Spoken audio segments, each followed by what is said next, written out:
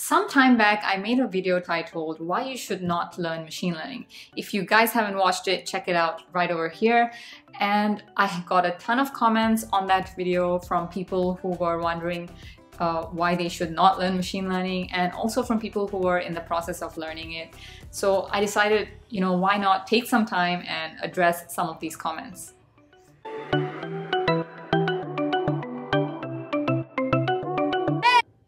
The first comment I want to look at is by Quiet Storm. He says, I think it's important to get down to precisely how we can overcome the barriers of entry. Example, if you are a hiring manager, what precise skill set would you require me to have? And which work-ready, provable projects could I do? Okay, so let's answer the first question. If I was a hiring manager, what precise skill sets would you require as a machine learning engineer, perhaps? So definitely one of the biggest things that hiring managers in machine learning look for is some experience with TensorFlow or PyTorch or one of these big machine learning or deep learning frameworks. So that's a big plus. Maybe some experience with Python, because that's what a lot of machine learning companies are using, or even are, if that's what the company is using. And next up, which work-ready, provable projects could I do? So this is one of my favorite books when it comes to deep learning and also machine learning. There's a ton of projects in this book, and I definitely recommend that you guys check it out. So one of the most common projects that a lot of beginners do is probably weather forecast. Time series weather forecasting using deep learning. Now, this same deep learning algorithm that you use on this weather forecast data, you could easily use them on other types of data. For example, stock prices or anything which is a time series data. So you can use that in many different examples, and you can create many different side projects according to what you are interested in or the type of industry that you're interested in. So definitely look into that. The next comment is by Mizuhashi Sunoko, who says, that was really informative. I'm a recent graduate who sought machine learning because I wanted to work with robots in the future. Now I need to look up exactly what to do about it, because I thought having a machine learning major degree would be sufficient for getting to that goal. Well, thank you for your comment, Mizuhashi, and I'm really glad that you found the information informative. And from what you've said, you probably seem to have a CS degree, but you have majored in machine learning. And it's great that you already know exactly what you want to do with machine learning. You want to work with robots, so that's really great. I think the next step for you, since you've already graduated, is probably to get some robotics-related side projects into your portfolio. One really great example that I can think of right off the bat is something called the AWS Deep Racer. I'm sure that many of you have probably not heard about it, but it's essentially a small race car which comes with LiDAR detection and cameras, so it's able to see where it's going. So you can essentially program it using deep learning and reinforcement learning to control the way it moves and things like that. So you can buy it, but there's also a virtual one where you can do the same exact. You can create models and program it, and there's obstacles and there's virtual racetracks. So yeah, it's a great project if you guys want to get into robotics and reinforcement learning. We've got another comment from Soap Maktavish, who says, I'm an engineering graduate from India in electronics. Is it feasible for me to start my career as a data scientist? And I've done some online courses on it.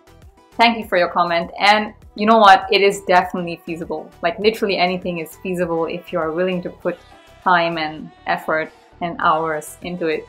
So yeah, so you are an engineering degree graduate. That means you probably have you probably have some kind of engineering math in your degree as well. So probability, statistics, perhaps that's already in there. So I think you have some sort of base for wanting to be a data scientist already.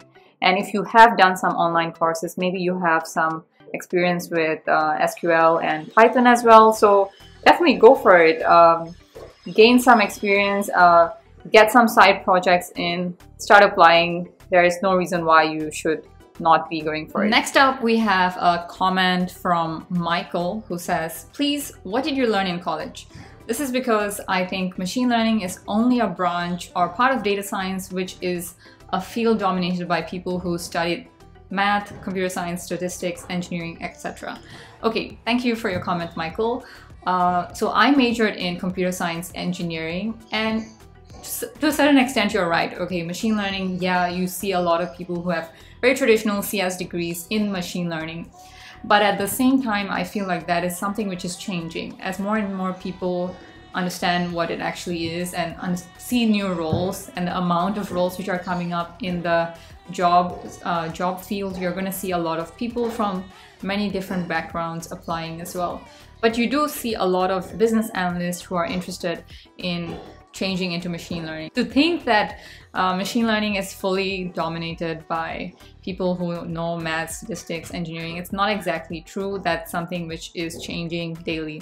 So if you are not someone who has an engineering degree or a CS degree or a stats degree, you know, I don't think you should be discouraged. Definitely, if you have the passion for it and if you're willing to put the time and effort it takes to learn something new, this is definitely something that you guys should look into. Next up, we have another comment. He says, I deeply agree with the sentiment. There is a lot of hype about ML. It's also hard, annoying, painful, badly tooled, badly resourced, and overall yucky.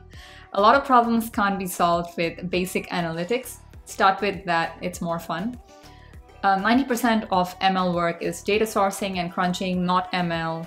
It's going to take you 5 years to be effective as an ML engineer. It's going to take you 9 months to make a difference as a data analyst. So I totally understand what he's talking about.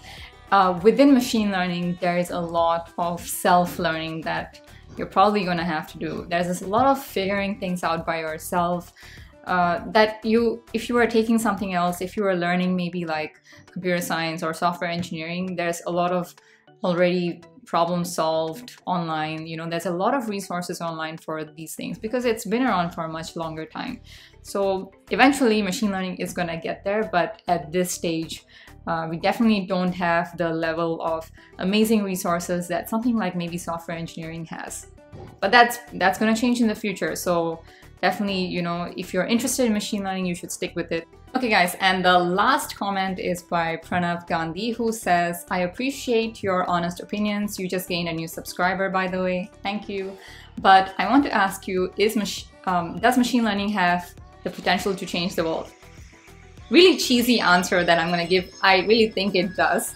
I think it's going to change the way we live in things that in ways that we don't even expect in the future, especially. So guys, hope this video helped you understand if machine learning is the right track for you or not. And thank you guys for all the comments that you left on that video, and I look forward to reading more of those kind of comments in this video as well. Thank you guys for watching, and see you in my next video.